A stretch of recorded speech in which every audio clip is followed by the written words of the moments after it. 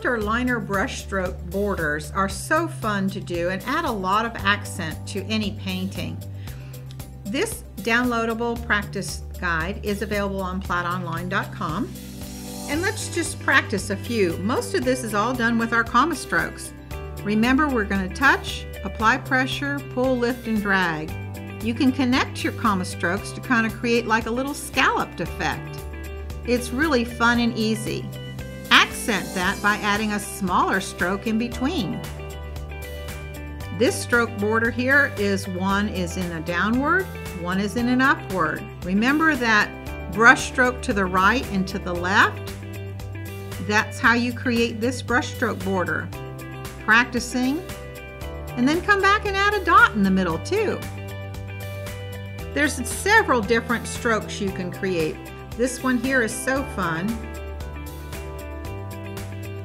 Again, remembering the amount of pressure I apply creates the size stroke. This center one here is that straight stroke that we learned in the very first thing.